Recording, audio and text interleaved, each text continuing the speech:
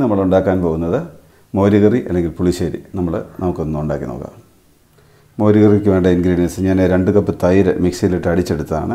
അല്പം വെള്ളം ഒഴിക്കുക, ഒരുപാട് വെള്ളം ഒഴിക്കരുത്, നല്ല കുറുകിയിരിക്കണം.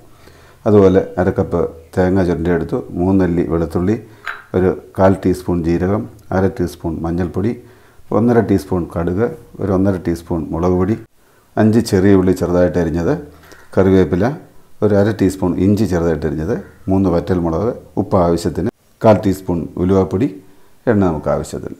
ആദ്യം നമുക്ക് ഇത്രയും സാധനങ്ങൾ അരച്ചെടുക്കണം. തേങ്ങായ, വെളുത്തുള്ളി, ജീരകം, മഞ്ഞൾ ഇതെല്ലാം കൂടെ ചേർത്ത് അരച്ചെടുക്കാം. ഞാൻ സ്റ്റൗ കത്തിച്ചു. നമ്മൾ ചെറിയൊരു പാൻ അടുപ്പ് വെച്ച് 2 ടേബിൾ സ്പൂൺ എണ്ണ ഒഴിച്ചിട്ടുണ്ട്. അതിലേക്ക് നമ്മൾ കടുക് ഇടുകയാണ്. തീ ഒന്ന് കുറച്ച് വെക്കാം. ഇനി അതിലേക്ക് ഇഞ്ചി, വറ്റൽമുളക്, നമ്മുടെ കൊച്ചുള്ളി ചെറുതായിട്ട് അരിഞ്ഞത് ഇതെല്ലാം വിട്ടൊന്ന് മൂപ്പിച്ചെടുക്കാം. കറിവേപ്പില ഇവിടെ ഇട്ടിട്ടുണ്ട്.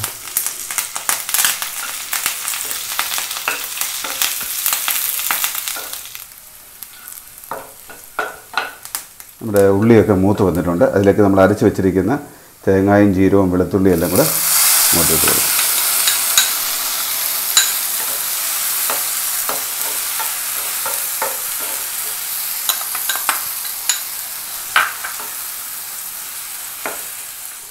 നമ്മുടെ അരപ്പെല്ലാം എണ്ണയ്ക്കകത്ത് കിടന്ന് മൂത്തിട്ടുണ്ട്.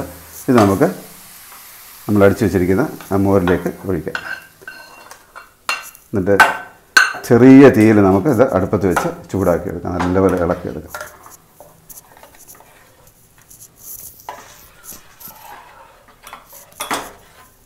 ഇനി ഇതിലേക്ക് ഉപ്പ് നോക്കാം.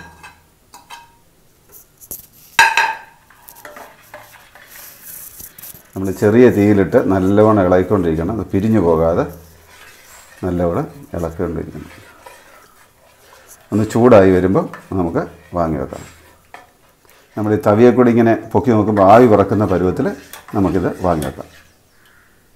ആവി വന്ന് തുടങ്ങിയിട്ടുണ്ട്. അടുത്തായിട്ട് ഞാൻ മുളക് പൊടിയും ഉലുവാപ്പൊടിയും കൂടെ ഒന്ന് ചാലിച്ച് വെച്ചിട്ടുണ്ട്. ഇത് നമുക്ക് എണ്ണയ്ക്കകത്തൊന്ന് ചൂടാക്കിയെടുത്ത് നമ്മുടെ മോരുകറിയിലേക്ക്. അതിനോട് ഞാൻ സ്റ്റൗ കത്തിച്ചു. 1 ടേബിൾ സ്പൂൺ എണ്ണ ഒഴിച്ചിട്ടുണ്ട്. എണ്ണയിലേക്ക് നമുക്ക് ചെറുതായിട്ട് തീ നല്ലോണം കുറച്ച് വെക്കണേ. എന്നിട്ട് നമ്മുടെ ഈ മുളക് ചാലിച്ചത് അങ്ങോട്ട് ഒഴിച്ചു കൊടുക്കാം. അതിലേക്കൊന്ന് നല്ലോണം എണ്ണ തെളിഞ്ഞ് വരുന്നിടം വരെ നമുക്കൊന്ന് ഇളക്കി കൊടുക്കാം.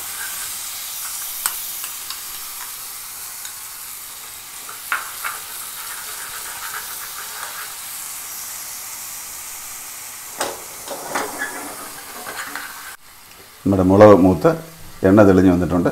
ഇനി നമുക്കിത് നമ്മുടെ മോരുകറിയിലേക്ക് ഒഴിച്ച് നല്ലോണം ഒന്ന് ഇളക്കാം.